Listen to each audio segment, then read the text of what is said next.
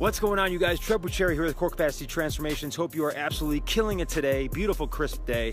Here with your weight loss tip of the week. And this week we're doing it a little bit differently. I'm starting a new weight loss campaign because here's the deal.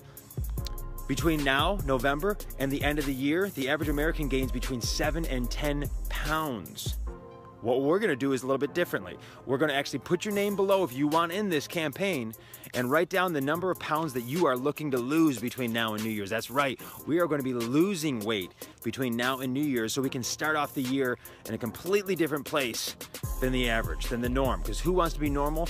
I don't wanna be normal, I wanna do things differently. So let's get this done. That's what we're talking about here, is changing things. Not gaining 7 to 10 pounds. Maybe you wanna lose 7 to 10 pounds between now and the New Year's. Wouldn't that be awesome? So if you want in, let's get in this campaign. I'm here to serve whatever I can do to help you guys out with that.